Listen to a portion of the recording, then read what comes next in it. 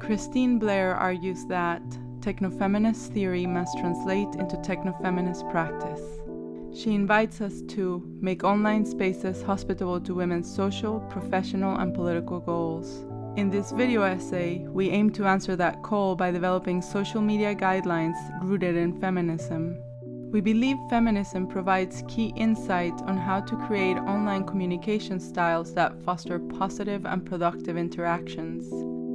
The 6 guidelines we discuss here were created as a result of our year-long collaboration developing a social media presence for Agnes Films, a website that supports the work of women and feminist filmmakers through reviews, interviews, essays, and filmmaking narratives.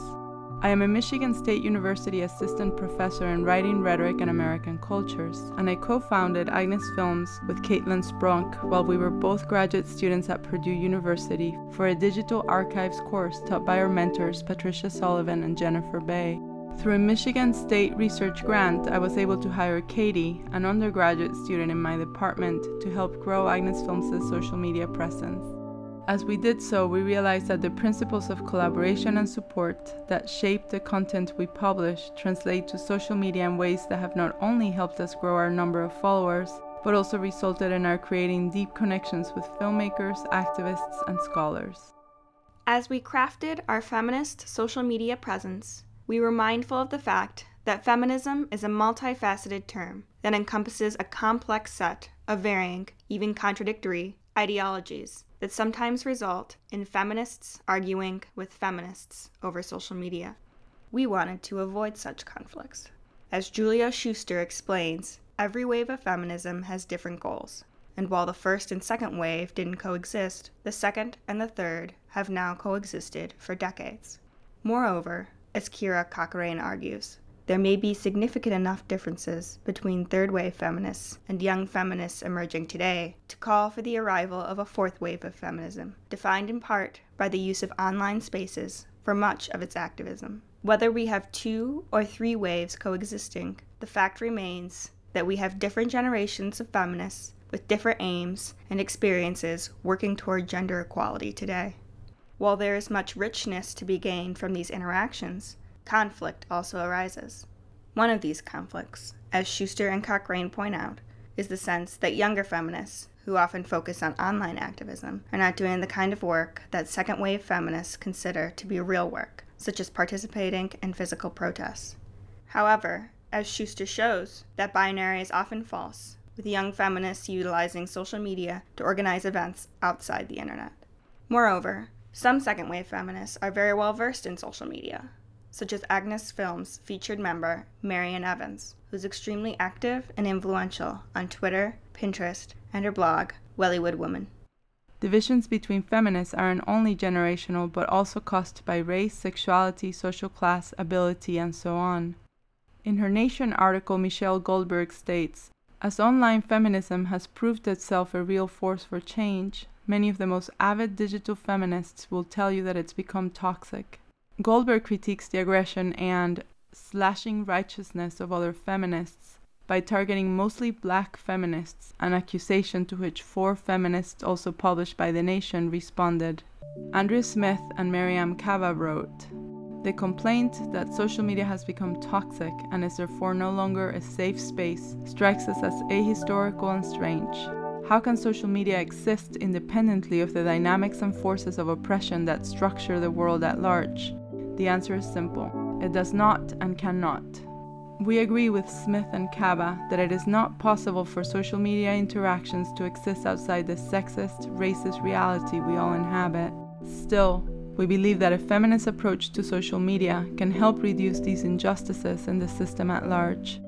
When we first started cultivating Agnes Films' social media presence, we had grand, abstract notions about approach, equality, justice, collaboration, but little idea how to translate these concepts into concrete actions.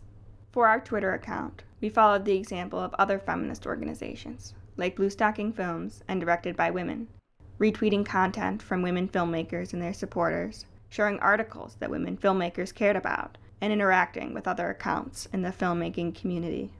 The Agnes Films Facebook group was a more established space when I began my social media role, and it is one of constant collaboration.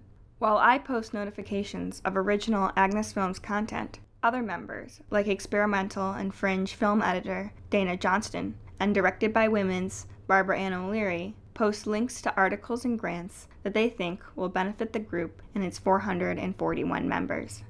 Filmmakers post about their own projects as well. Though the approach is slightly different, our Facebook and Twitter accounts have a fluidity of content. Often a post from a member on Facebook inspires a tweet, or a link from a tweet lends itself to a Facebook post.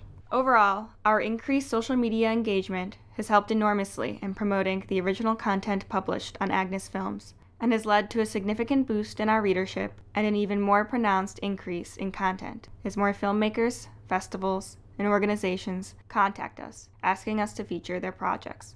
Based on these experiences, we would like to propose 6 guidelines rooted in feminism to help create safe, productive online spaces. Although we're basing our approaches to social media on that of an organization, we believe our suggestions also work for individuals. 1. Collaboration. In her foreword to Jacqueline Jones Royster and Gisa Kirsch's Feminist Rhetorical Practices, Patricia Bizel states that collaborative projects became normative, first perhaps in feminist work, and soon in the field of rhetoric, composition, and literacy. From Gail Howisher and Cynthia Self, to Andrea Lunsford and Lisa Ide, to Christine Blair and Christine Tooley, feminist collaborations and the theorizing of such collaborations are key to intersections of rhetoric and feminism. Following that tradition, we propose a collaborative approach to social media at various levels. The first level is to, whenever possible, have more than one person involved in social media, so that one can bounce off ideas and evaluate choices.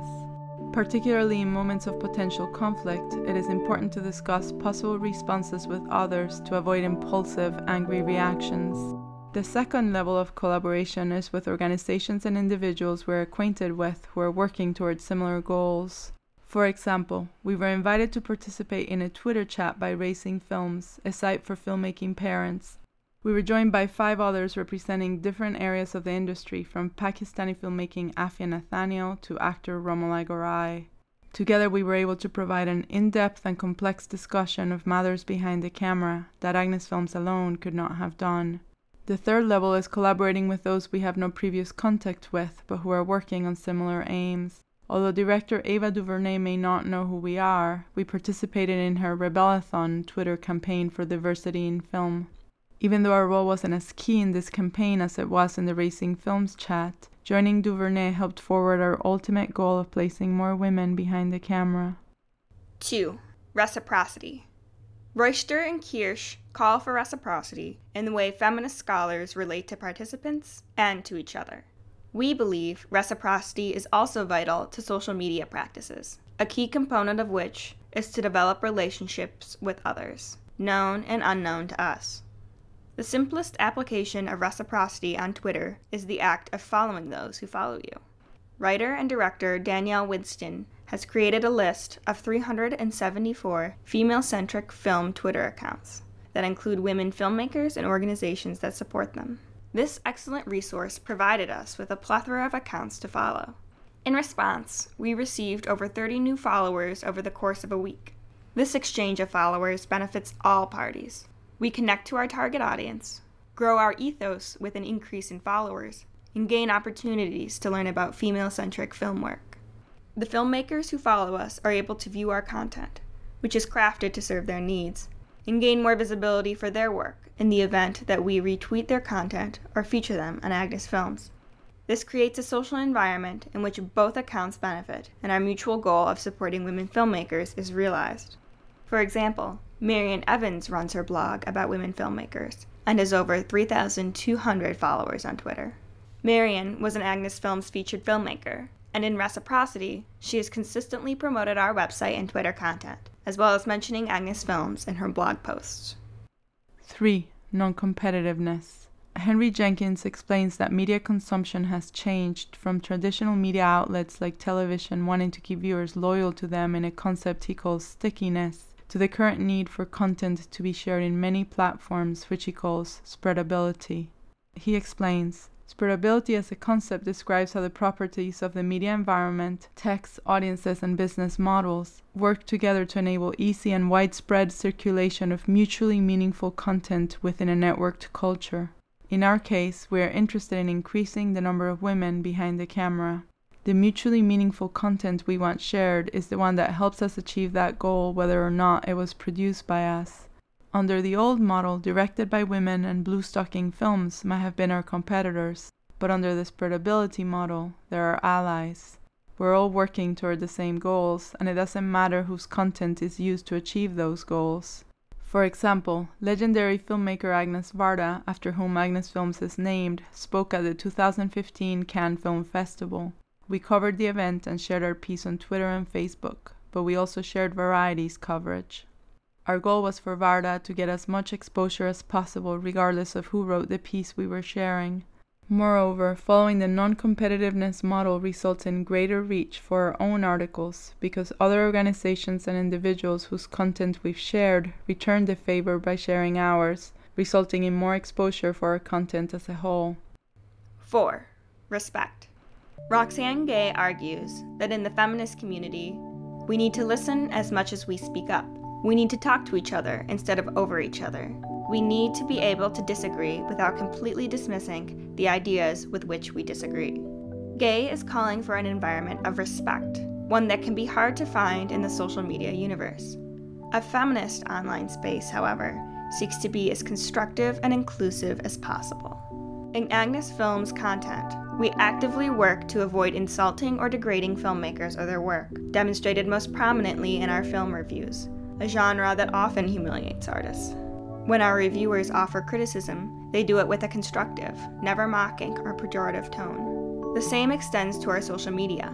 Our tweets and Facebook comments display enthusiasm when supporting and restraint when critiquing, so that conversations can be productive and allow participants to feel safe to contribute. 5. Community building. Royster explains, having a community of people who are expert in what you're expert in gives you a thinking platform, gives you a way of saying, let's see how this flies, let's get some feedback on this idea or that idea. Like Royster, we see community building as a way to enrich our ability to create strong, nuanced content. While Royster is discussing her work with a coalition of women scholars in the history of rhetoric and composition, which has opportunities for face-to-face interaction at yearly conferences, we often work with women we have never met and who live on different continents. One of our approaches to creating a relationship with another organization is asking them to write an article for Agnes Films about what they do, as we have done with Films for the Feminist Classroom and Racing Films. Once we post the article, both organizations promote it on social media together and separately. I have published reviews in Films for the Feminist Classroom, and I was interviewed by Racing Films about being a filmmaking mother.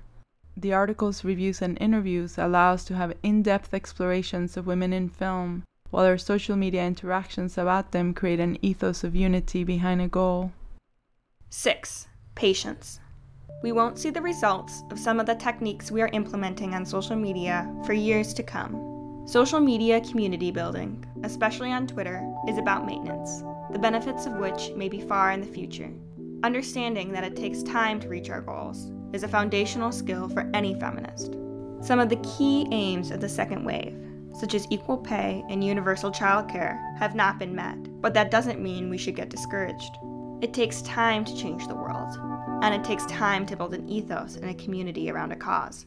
When I joined Agnes Films 12 months ago, we had 70 Twitter followers. In 7 months, our number of followers doubled to 160. Then, over the next 5 months, our followers more than doubled again to 375. So what happened? 90 new followers in 7 months, then 215 in 5. These numbers can partly be attributed to us finding our niche within the larger social media community, figuring out what content our followers like, building a profile with a professional ethos, and perfecting our playful yet professional tone. However, it will probably take years to have the reach Marian Evans or Directed by Women have. With patience, we'll build our social media presence little by little and create long-lasting connections as we do so. As Blair argues, feminist theory and method call for a materialist approach that questions how political, social, and economic conditions impact women as a class of individuals. Blair does fantastic work teaching middle school girls how to create digital content in her Digital Mirror Computer Camp through her materialist approach to feminism. We feel that our work through Agnes Films and its social media is also materialist, even if it happens entirely online. By using a feminist approach to social media, we are helping build a community out of a number of organizations and individuals who share our goal of supporting women behind the camera.